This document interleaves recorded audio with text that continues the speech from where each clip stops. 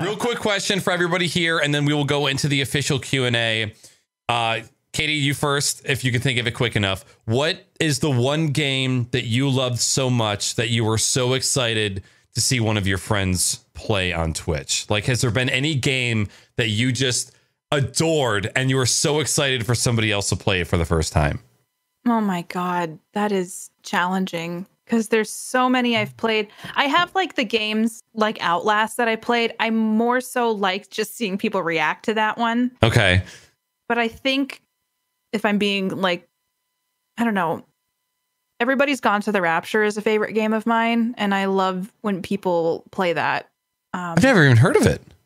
It's by a company called The Chinese Room, and it's a walking sim, and you're trying to figure out a mystery, and it's like no one plays it.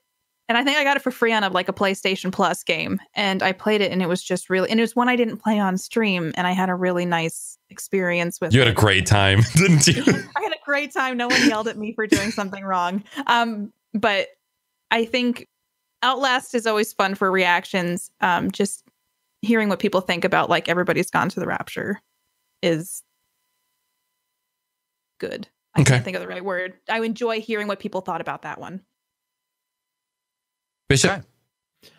My favorite gameplay experience, watching someone else play a game. I watched Knackers play Fortnite. That was terrible. Knackers, I love you, but I hate Fortnite. I hate Fortnite enough to not want to watch. Like, I've watched so many like really good players play it that like, not that you're not good, but it's like, it's so hard to watch anyone play Fortnite unless they're like the best at it. It's kind of like PUBG for me in a way. Right. But to come back, because I just threw shit in your face and That's said, all right. I don't like watching you play Fortnite, but watching you play Getting Over It was the greatest experience ever. Oh, I love watching that you game. play that, because I know how frustrating and the curve of how that works and how the game plays out.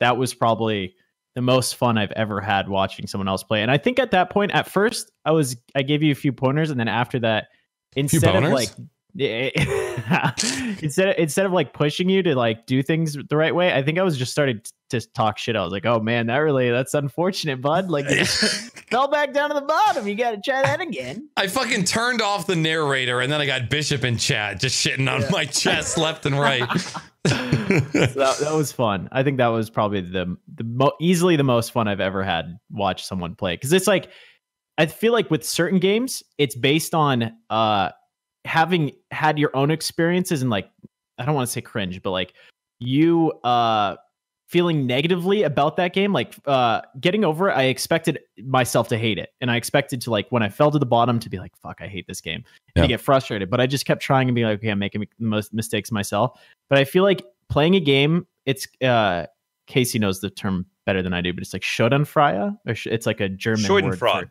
yeah, Schadenfreude or something like that. And it's a term for watching other people experience pain, right? Or experience things that are negative. Oh my goodness. Me watching you experience the negative part about of Getting Over It was exciting for me, you know? Okay. And like, I love watching that. I also enjoyed watching you play Fortnite for that same reason, and I sat and watched you play it because I enjoyed watching you try to understand what was happening as I did back in the day, you know? That's fair. So both of mine are you. So I hope that makes you feel good. It does. Me, it's two games come to mind. One is any of the Mass Effect games, with the exception of Andromeda, because they're some of my favorite games of all time.